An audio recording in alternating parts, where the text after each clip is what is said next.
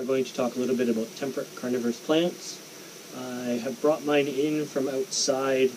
They had about a 3-month dormancy period where they got some frost and some snow and went dormant from about November to January, February-ish.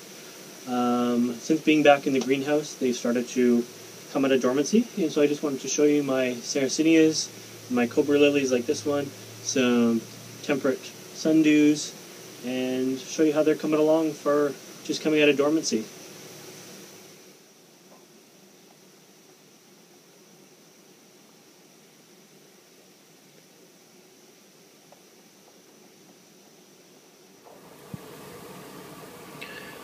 Alright, so we have our Cobra Lilies up front here.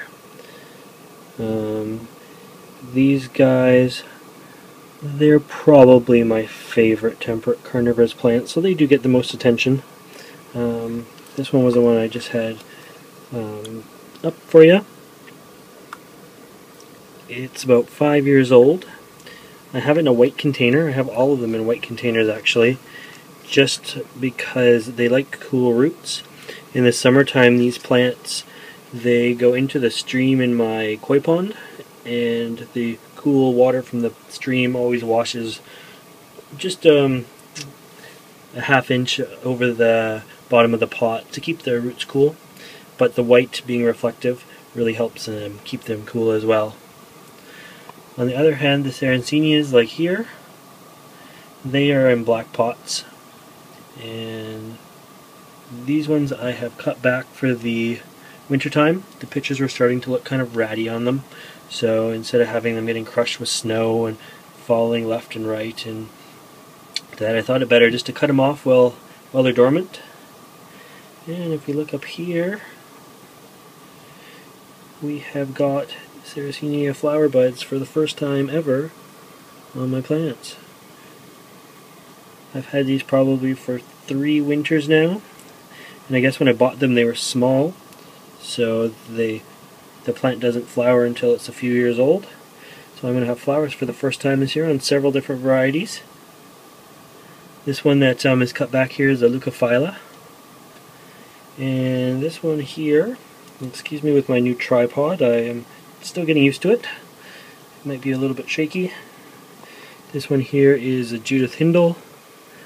I left a few pictures on the Judith Hindle. They weren't too ratty, but most of those got cut off as well. And if you look right here, you can see that the Judith Hindle has a flower bud on as well. Let's see, what else do we got here? Excuse the light bulb. These guys, for the most part, are under lights as well as there's the light on. That's the way it normally looks in here. So they have a compact fluorescent bulb just above them.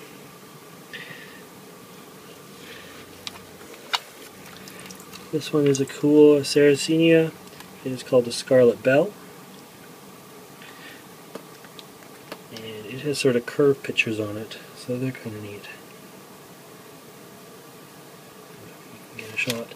This one I've only had since last year, so it's one of my newer Sarracenias. There's probably 5 or 6 plants in it.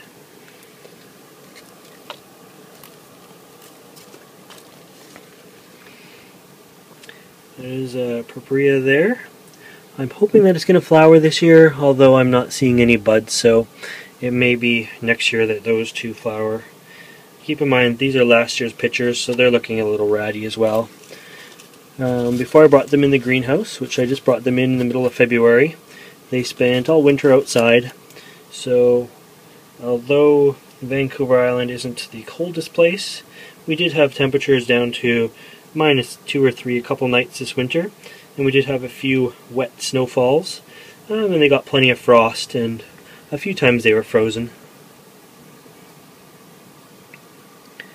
If we look right in here, this is dorsera Rotunda Folia.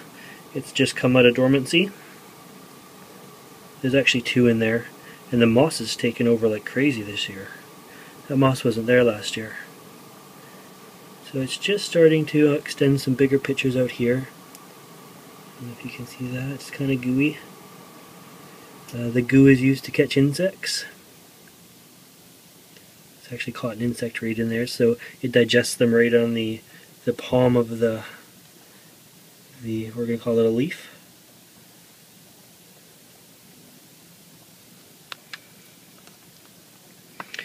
What else do I have for you here?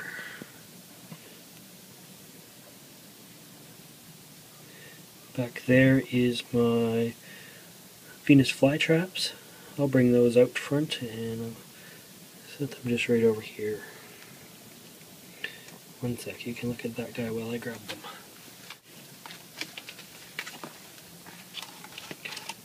Alright, I'll just sort of sit here for a second. These are my Venus Flytraps. They do have a few adult pictures starting on them. Again, they were left outside. A lot of people don't know that Venus Flytraps need a winter period. So these guys, again, late October or November, December, January into February, had frost and freezing temperatures. But they're getting a few new adult pictures on them now. And being the red inside is a good sign. That means it has enough light where they are. If they didn't have enough light, they'd be green. Last year, these guys, they threw up a few flowers, and I was always under the impression that if you let the flower bloom, the plant was going to die. But I think this year I'm going to let the flowers bloom and try to collect some seeds from it. And since these ones here have flowers coming on them as well, I think I'm going to try to pollinate these flowers and collect some Sarracenia seeds. I have a few different plants over here, so I'm not going to try to self-pollinate. There's another bloom coming up on that plant over there. So yeah, if you guys have any tips on how to pollinate Venus flytrap flowers or Sarracenia flowers, I would love to hear your tips and tricks. Anyways, that is a winter carnivorous plant update. I hope you enjoyed this video. If you did, please subscribe to the channel and see more videos like this. Thanks for watching.